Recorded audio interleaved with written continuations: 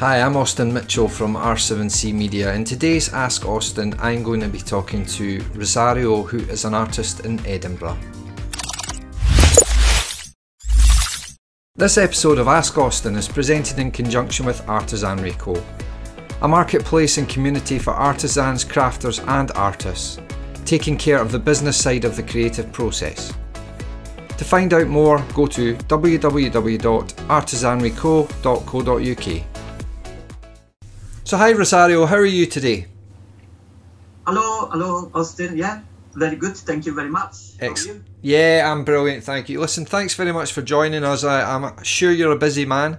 So you are an artist and you're based in Edinburgh. Do you want to tell us a little bit about what you do and what your style is, etc.? Right, okay, yeah, I'll tell you a little bit about myself. I'm Italian, but I arrived in Scotland 23 years ago exactly, and I never left. I'm based in Edinburgh. I love this city. It's it's a beautiful city, but also I find that it's very vibrant. There is lots of culture and art going on. I mean, Edinburgh hosts one of the biggest festival, if not the biggest festival in Europe, the Edinburgh Festival, which unfortunately is not going to happen this year for reasons that we know. Anyway, I love Scotland, I love Edinburgh, and I am a batik artist. So batik is my media. Okay. Do you want to tell us a little bit? I'm sorry, I don't know what batik is, but do you want to tell us a little bit about that? Yeah, no problem. It is a technique that originated originally mainly in India, but also Southeast Asia. Batik, for example, is big in Indonesia, is part of the culture and the tradition of the country. The technique is quite particular, very specific. We use tools like this one. These are called chanting. And they are basically drawing tools. We batik artists draw with wax, melted wax. It's quite a complicated process to explain, but if you see it in action, then it makes sense. Basically, the wax acts as a resist. Then we paint on the drawing, and then I let the painting dry. I remove the wax, and then some patterns, effects come up. The beauty of batik is that you never really know until the end what is your artwork, how it's going to be like. Yeah, excellent. So there's this element of surprise. Yeah, brilliant, excellent. So what made you get into art?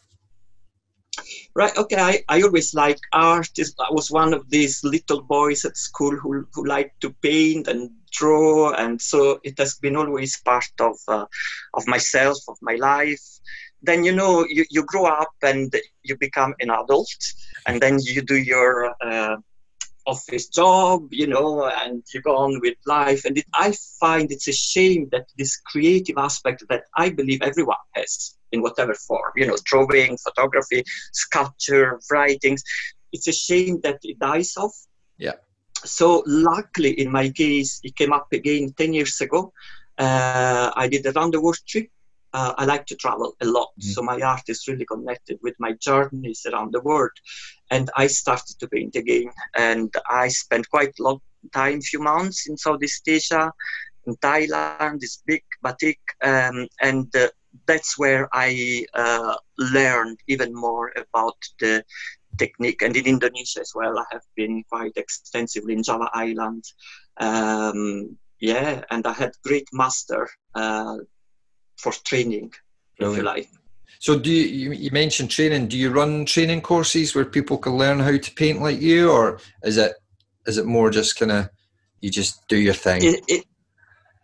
It's just doing my thing. Yeah. But interestingly, some people have asked me because about workshop or tutorials. So in truth, I have done it some tutorials, but informally, not kind of scheduled, out there. But not official ones, but with friends, Yeah, maybe something for the future.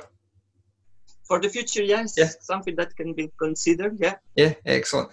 So, do you want to tell us about what you enjoy about painting? I mean, obviously it's a great talent you've got, but what do you enjoy most about it? Also, the aspect that I enjoy the most is the process. Mm-hmm. It is this, well, people who have this creative fire, this fire burns when you are actually doing something. Yeah. It's the flow. So probably the most difficult part is to start, but then when you are into it, your entire being is absorbed by this creation and things that comes up one after another, maybe something unexpected. So the secret is just to keep on going. Obviously, I also enjoy the finished work. So it's quite a sense of fulfillment, when, I have done it. And if people appreciate it, it's quite a nice sense, nice feeling you have. Brilliant. Do you take commissions from people, or is it basically just you come up with your own ideas? I take commission, yeah, right. And I work well with commission. So most of my paintings have been sold through commissions, word of mouth, and exhibition as well. Mm-hmm. So these are my two main channels. I like commissions because sometimes they are challenging. It's something that I didn't necessarily think of. Yeah. But I like to have new challenge, and so far my clients have been happy with the results. Brilliant, that's great. So, what you talked earlier about, you travelled the world. I guess a lot of your inspiration comes from your travels. Is that where you get your ideas from, your paintings, or where does it come from? Yeah, again, maybe two aspects. One, definitely from my journeys. Mm-hmm. When I did this round the world trip for 1 year, I had my rucksack. That rucksack was my home. Mm-hmm. And it was ridiculous because 1/3 of the rucksack was filled with art materials, brushes and stuff. Yeah. But this is how the passion works. If you really have a passion, nothing is impossible. It was really an experience for me. When I did this journey, I would paint the batik for each country I visited, and then I posted the artwork back to Edinburgh here, and then I did an exhibition, and it was very successful because it was a way for me to tell about other people, or the impression rather that I had, the feelings I had of different countries. So the inspiration definitely comes from that. But another inspiration, as I say, definitely commissions, because I'll just give you one example. One of my clients commissioned the logo of the Motorhead, the rock band from the 80s. Yeah. Yeah, and the logo is a skull, quite scary, with a black background. And I never thought to do batik about that. Yeah. It was challenging, but the result was amazing. I loved it. So excellent. If people ask me, can you do this? Says, okay, I'll try, but it's really an inspiration, and it generally goes well. Yeah, so far. That's good. It makes you kind of think outside the box as well, which is always good. Exactly. So you mentioned you display your work. Do you put on your own exhibitions, or do you go to exhibitions with other artists? How does that work? I have done a solo exhibition. Probably the most important one was here in Edinburgh with the Italian Cultural Institute, which is connected with the Italian consulate, and they wanted to promote an Italian artist. I was very grateful. And we put up a really good, it was a solo exhibition. We did a nice opening. People here don't know very much about batik, so it was also a good opportunity to do a presentation. We had the video as well, which was going on a loop, and people liked that. And the exhibition was on for 1 month, and it was great. Apart from that, as I said, Edinburgh is a great hub for creative people, sometimes even in pubs or, businesses that have space to exhibit, even with other artists. I'm always available. Yeah. Excellent. Good stuff. So in terms of an average painting, so if I came to you and said, right, I want you to paint Edinburgh Castle in your style. How long would it take you to do that from start to finish? From start to finish, it depends also how big it is, obviously. Yeah. And also it depends with my sense of discipline, because discipline is a big thing. You have to really allocate time, but provided I have everything ready, and I would say 1 week. Oh, really? That's quick. Mm. So can you start tonight? Yeah, yeah, but 1 week is like full. If I have a full-time weeks, like I wake up. I was only joking. I was only joking. That's really quick. I thought you were going to say months.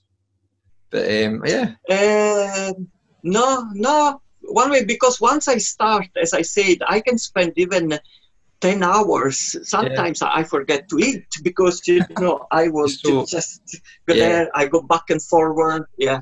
Also in batik, there is also sometimes you have to wait that the painting dries. Right. Then you go back and yeah. Yeah. Awesome. That's really cool.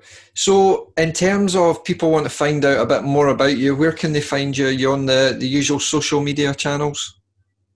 Yeah, well, I am on Instagram and Facebook. So I have my personal page, but also have the professional business page dedicated to batik, which I like to feed more. But really, Edinburgh, it is a capital city, but it also has this sense of community. Once you get out there, there is a lot about word of mouth. Yeah. And the people find you that way. I haven't experienced as much as I would like more the online stuff. Yeah. I think that's one, talking with my friends that are in the artist world, probably sometimes that's a big challenge, because you spend most of the time creating, actually doing the work, and then all the marketing is a bit like 10%, which is not enough at all. So probably that's something worth to explore more.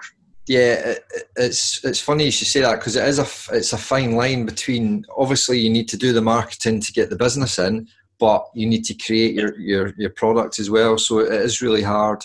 I know myself trying to promote the business, it's 24/7. You're responding to messages, you're putting out your social media posts, you're making your videos, or you're painting. So it is really, really difficult. But it's good fun. We wouldn't be doing it if we didn't enjoy it. No, and it's worth it. Yeah, as I said, probably some more attention needs to be put, at least in my case, on that area. But it's a matter of being proactive and being constant, because people are not going to knock at your door if you don't know where you are, Absolutely. Listen, I know you're a busy man, so thanks very much for your time. I appreciate that. I'm sure everyone's found that really interesting. So thanks again. Thanks to Rosario for his time today.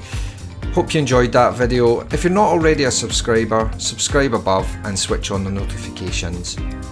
Until the next time.